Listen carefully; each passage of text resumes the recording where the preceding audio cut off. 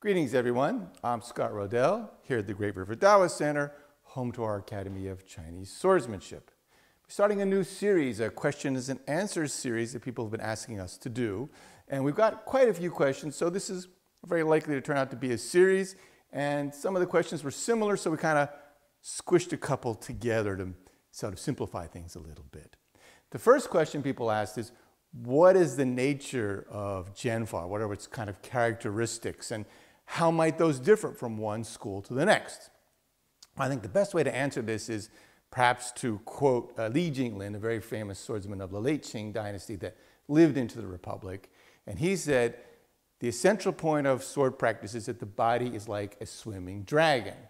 Definitely do not halt. With a long period of practice, the body and sword unite, the sword and spirit unite.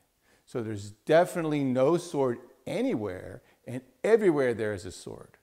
When you can understand this principle, you are close to the Tao. So what did Li Jinglin mean by this? First of all, I'm generally not very enthusiastic about sort of nature analogies or mythical animals and so on, but honestly, I quite like this one, this idea of the body or the practice being like a swimming dragon, because I've seen in the wild snakes, and I've seen them swim across a river.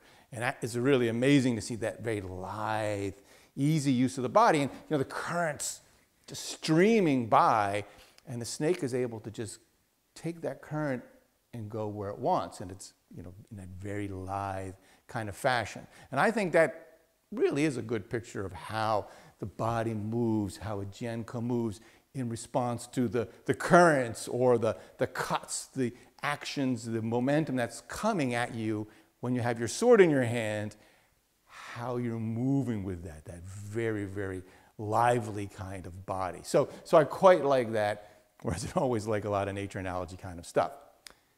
The other idea, of course, that the body and sword unite, and that, of course, the sword and spirit eventually unite and become one. I think that any long-term practitioner, anybody who's really put their time in, probably gets this right away. You could say in swordsmanship, or say in empty hand, of course, the whole body's unified as one. And normally you think, well, I have my upper arm and my lower arm. When you have your sword in your hand, you can think, well, I have my upper arm, my middle arm, and my lower arm. And over time, putting in your practice form, cutting, playing other people, you get this feeling of, yes, genuinely, the waist has unified the body as truly one piece, and there's no difference between the sword in your arm and from your foot right out to the tip, it's one smooth, beautiful action, and it just flows as one piece. So there's no feeling that the sword and your arm are separated at all. You really achieve that.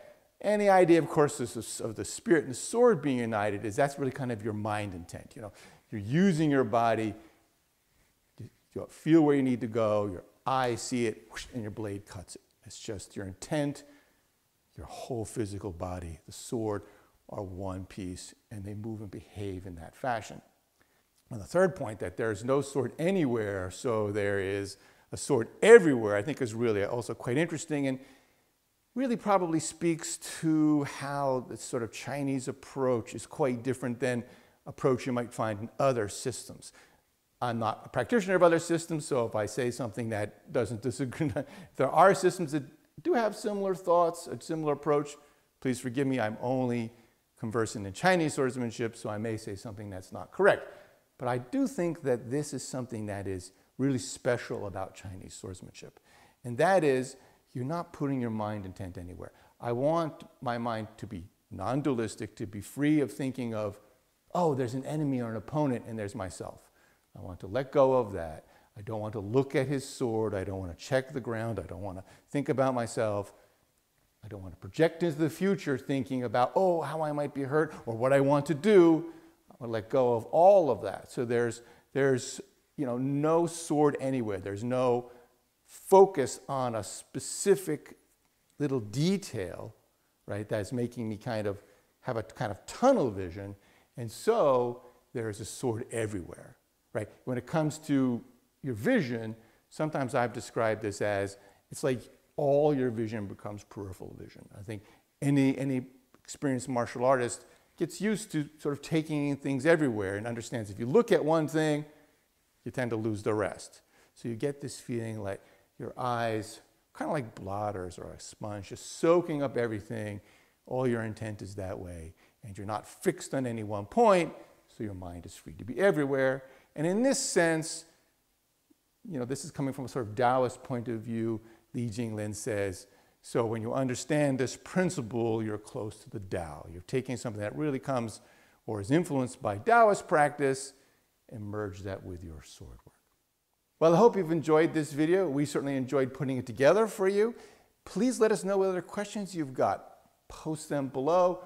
We'll be making more of these questions and answers videos as days go by. Please also like, subscribe, and share. We really appreciate your support here at the Great River Taoist Center and, of course, of the Art of Chinese Swordsmanship. And don't forget to hit the bell so you hear about our upcoming videos. Thanks, everybody, and 再见!